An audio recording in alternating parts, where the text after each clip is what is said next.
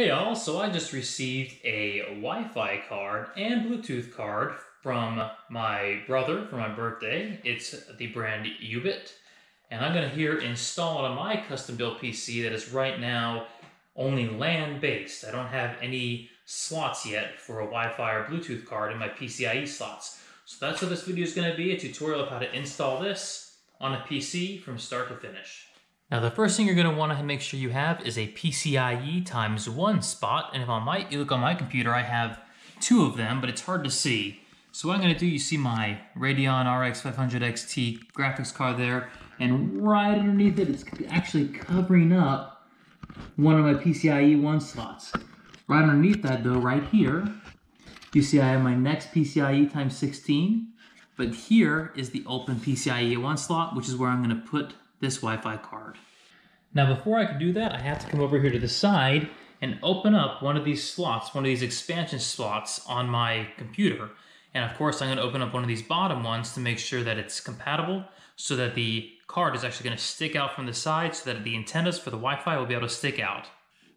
Okay, because I needed to clean my computer a little bit, I went ahead and removed all three, removed some dust, and it's going to be going into this PCIe slot right down here.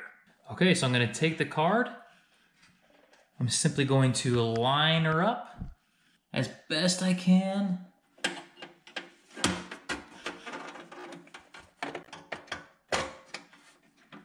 And it should just click on in. There we go. That looks snug. And now I just need to attach it right over there. I took out the boring part of me screwing it in, but there it is, screwed in, nice and snug. It's all plugged in nice and well. And now on to the next step. So this part might be hard to see, but I have this small cable that I need to plug into the end of it right here. And then this side simply plugs in to a USB port on my motherboard. So here's the cord. I'm going to probably push this down into the actual base of the case. But I got that plugged in there to the side, and I got it plugged into my USB port, which is right here. Now I'm going to go ahead and clean up this side of my case a little bit, reconnect everything, and then go ahead and turn my computer on and get the drivers going.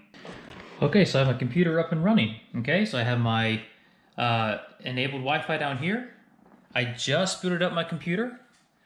Let's take a look here what's going on. So I'm going to come over here. I'm going to go ahead and click on this Wi-Fi symbol. And you can see here they're all already there. I didn't have to do anything with the drivers. I'll look at the drivers in a second, but they're all there, ready to go. And I'm going to switch over to computer view so you can see this a little bit easier. All right, so I have not yet connected my LAN at all. There's no internet connected to this computer at all. My LAN is sitting right here. You see that? Right there. That's my LAN. Bing, bing, bing. Not in my computer.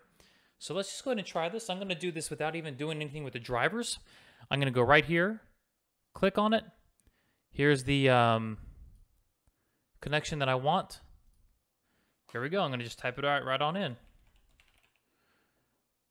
Boom. Let's see how well this connects. Boom, I'm connected. It worked right away. I did not do anything with the drivers. So now I have internet. Now let's go ahead and do a quick speed test. So I'll go to Edge. Whoa, there we go.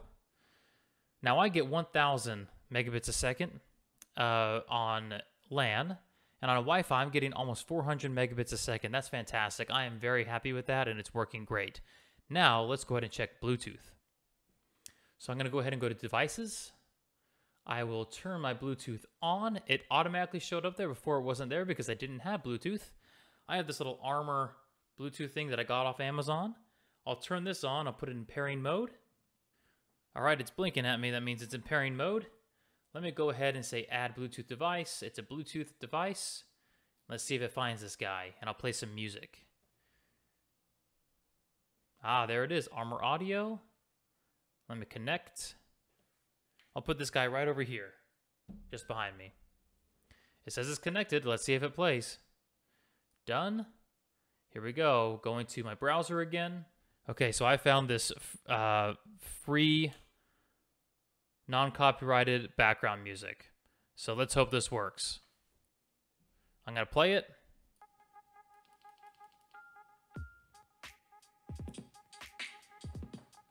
My Bluetooth is working. All right, that's all I'll play of it just in case. Now I went ahead and went into my device manager. Let's take a look at this real quick. So all I'm going to do on these is I'm going to go ahead and just right click on these and go to update driver. I'll have it search automatically. And they say they're already installed and it's working right away, so I'm happy.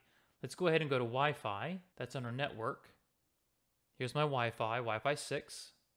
Update driver, search automatically. They're already installed. So I'll probably run a Windows update here or there, but the Wi-Fi, the drivers are all there. They're good to go. It's probably because I've done all my Windows updates and they're just there waiting for me. But that is how easy it is, folks. Get Wi-Fi and Bluetooth on your computer if you need it. I'm going to switch back to LAN for now, but if I go to a location where I need Wi-Fi, I'm going to be in a happy mood.